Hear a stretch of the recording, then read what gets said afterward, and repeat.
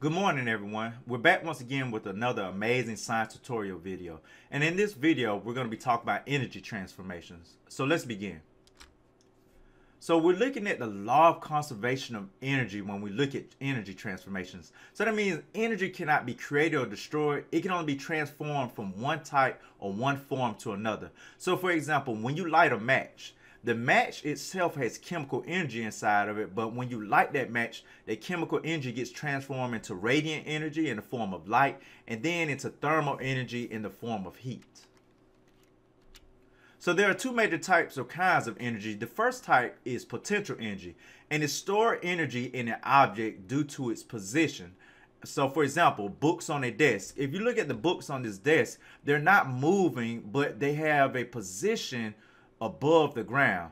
The higher they are above the ground, the more potential energy they have. And then if you look at a biker at the top of a hill, a biker at the top of a hill is going to have much more potential energy at the top of that hill than he is at the bottom. Once again, the higher you are, or the higher the object is, the more potential energy it has.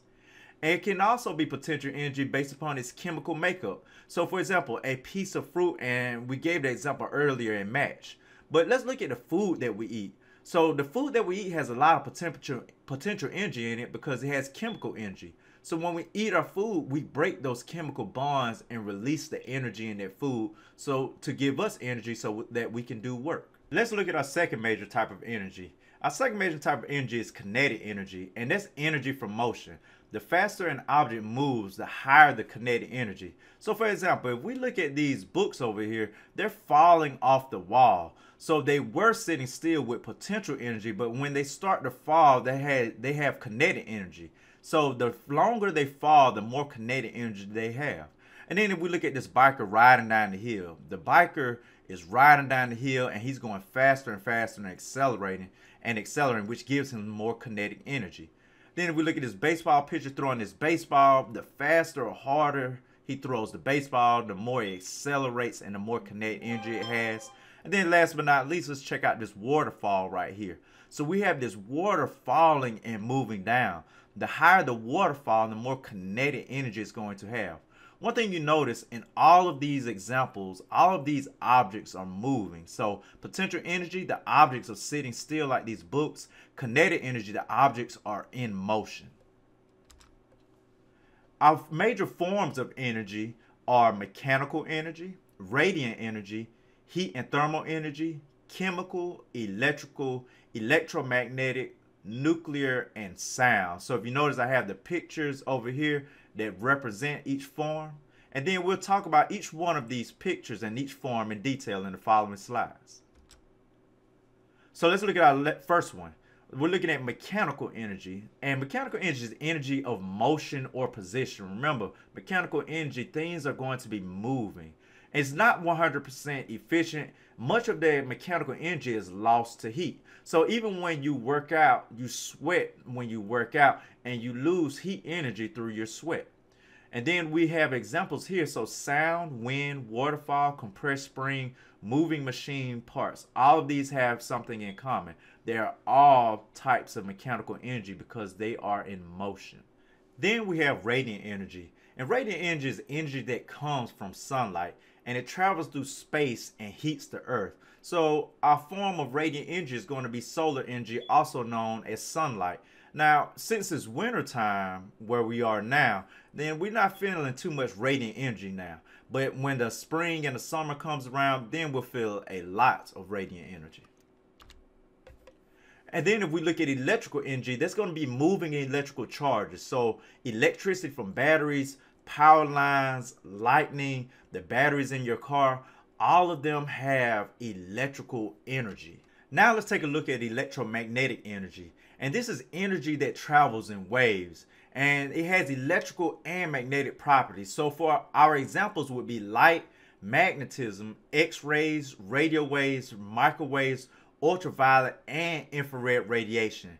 Now, each form of electromagnetic energy carries a certain amount of energy. So for example, radio waves don't carry a lot of energy, so they're not too harmful to us.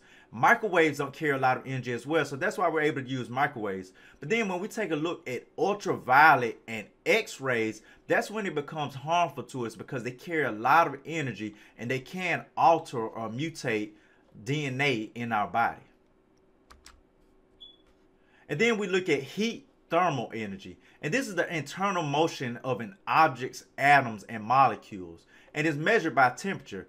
The faster the molecules move, the higher the temperature. The slower the molecules move, the lower the temperature. So it also states here, the faster the particles move, the more thermal energy they have.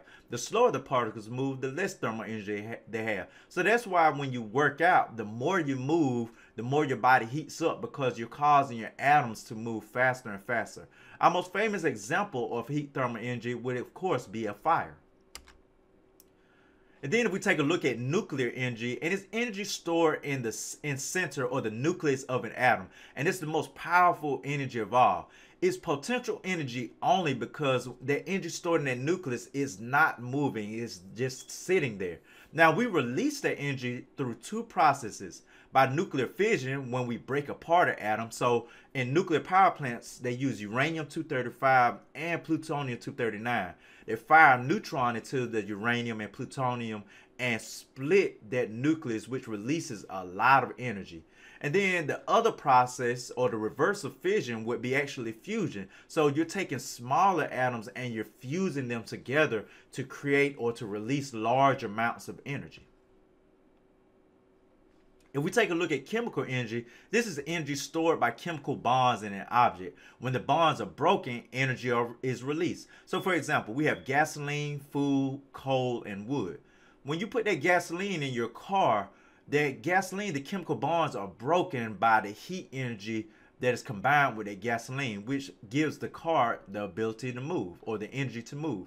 When we eat our food, we chew our food up, we swallow it and digest it so we can break down those chemical bonds to release the energy from our food to give us energy so that we can move and do work. And then if you take a look at coal and wood, we burn coal and wood to release that chemical energy in the form of fire, and which ultimately causes thermal energy. Time for your first check for understanding. And in this check, you're going to write the type of energy, kinetic or potential, and the form of energy it is beside its description. So we'll do the first one together. So number one, let's look at pizza. Is pizza kinetic or potential energy? Well, one thing I do know is that pizza doesn't move. So pizza is going to be potential energy, and it is in the form of chemical energy. Because when we eat that pizza, we break those chemical bonds in that pizza to release that energy. Ladies and gentlemen, you have 1 minute to complete the next 7, and I'll start them in 1 minute beginning now. Now take a look and see how you did on your first check for understanding. So we did number 1 together. So let's look at number 2.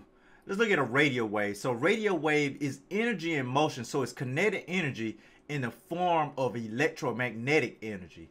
Number 3, energy in the sun. So the energy in the sun is not moving. So it's potential energy in the form of nuclear energy. Number 4, power line. So power line, inside that power line, we have electricity, but the electricity is moving. So we have kinetic energy in the form of electricity or electrical energy. Then number 5, a moving car, which is kinetic energy because that car is moving. So it's kinetic energy in the form of mechanical energy. Number 6, a falling basketball. We have kinetic energy, and that's also going to be mechanical energy. Number 7, an unlit match. So it's going to be potential energy in the form of chemical energy. So the chemicals inside of that match, they're not moving or going anywhere. So that's what makes it potential energy in the form of chemical energy. And then number 8, we have a forest fire. That's definitely kinetic energy because the fire is moving, and it's going to be in the form of thermal energy. Let's move on to our next one. An energy transformation is when energy goes from one form to another. For example, we have chemical energy inside of this battery. When we put this battery inside of this flashlight, it goes from chemical energy and transforms into electrical energy when we turn that flashlight on. Then when we turn it on, that electrical energy transforms into radiant energy, which is that light energy that we see. And it also lets off thermal energy, the heat that we feel that comes from the flashlight. Now it's time for your second check for understanding. And in this check for understanding, you're going to use the pictures to write the energy transformation for each scenario below. So take a look at number 1. You're going to see what energy we start off with, and then what does that energy transform to. You have 1 minute to answer the following energy transformation problems, and I'll start that minute beginning now. Now let's check and see how you did on this second check for understanding. So let's look at number 1. In number 1, we see a person putting gas or fuel inside of a car. So that gas or fuel is chemical energy, and they put it in their car so that their car can ultimately move. So we're looking at going from chemical energy to transforming it to mechanical energy. Let's look at number 2. Number 2, we have a sun and then we have a tree. So we have the sunlight, so we're getting radiant energy from the sun, and that radiant energy is being transformed into chemical energy for the tree. Remember, trees and plants store their own food. So those chemical bonds, or that radiant energy, goes into those chemical bonds for that tree to have food for itself. And then we look at number 3. First, in order for this toaster to work, we have to plug that toaster in. So our energy source starts off with electrical energy, and then it's transformed to thermal energy when we use the toaster to make toast. And then let's look at our fourth one. We have chemical energy in this food, and the man right here has ate the food and broken down that chemical energy in the food to later exercise. So when he's exercising, he's in motion. So we have the chemical energy in the food, which gives this man energy to move or exercise. So we go from chemical to mechanical energy. Ladies and gentlemen, I hope this science tutorial video was helpful to you. I'm Travis Spivey, signing off with my son Jordan Spivey. Peace, and y'all have an awesome day.